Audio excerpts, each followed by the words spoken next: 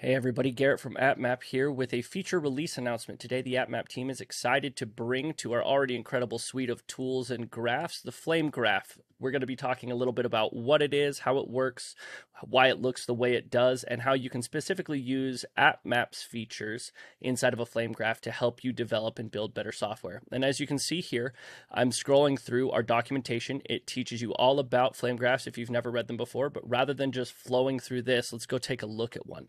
Just so everybody's aware, this is available in VS Code, which is where I will be using it today, and in our suite of IntelliJ software. We have the extension for both editors up and ready to roll, and what we can actually do is take a look at our flame graph, and you'll see something unique to AppMap here. You'll notice this little highlighted piece, and we'll get back to that in just a second, but let's go ahead and go over a flame graph. A flame graph traditionally looks like this. It is read from bottom to top, left to right in that order, which means if you can see my mouse here, right in the middle of your screen, this section ran before this section did sequentially. And we can see the individual timings of each of these if we hover over it. If we look, and you're wondering about colors, at the bottom, this teal color is the name of the app map, or the process which you took, which is basically the default name of the app map. Then we have our very first function call, our long-running function call. That's in dark purple. Then all of the classes and or methods and or functions that were called during runtime are up here in blue. And like I said, they stack on each other from bottom to top, left to right. Up here at the very, very top, we have highlighted in purple all of our SQL queries or any other queries that we make to a database service. If we were to see a outsourced or external call to an external service, that would show up in yellow. Unfortunately, this AppMap doesn't have any of those, or this flame graph doesn't have any of those.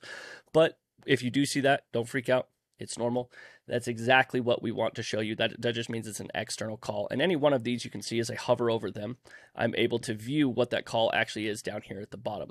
Or I can click on one and it will zoom me in and explain kind of what's going on. So let's zoom back out real quick.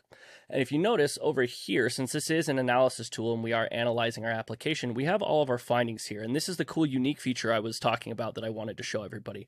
It's normally a guess as to which queries are the N+1 queries. We can see a bunch of them right here, and so we think to ourselves naturally that is the N+1 query. But if I actually go over and click on this, we were exactly right, just because I've looked at them quite a few times, but you'll notice in white we actually highlight each and every single query that actually appeared because of that N+1 error or N+1 flaw in your application. So when you're looking at your application, you can actually get the real impact of every single timing of how many times that call actually ran, and actually gives you a legitimate performance idea of how well your application is performing in the wild at runtime. It's amazing. It's absolutely incredible. Our dev team did a great job with it. This feature is available right now in VS Code. It will be coming to our IntelliJ suite in the next few days.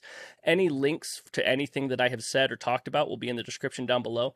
Thanks everybody for joining me, and we're really excited to bring you this feature, and we hope to see you in the future.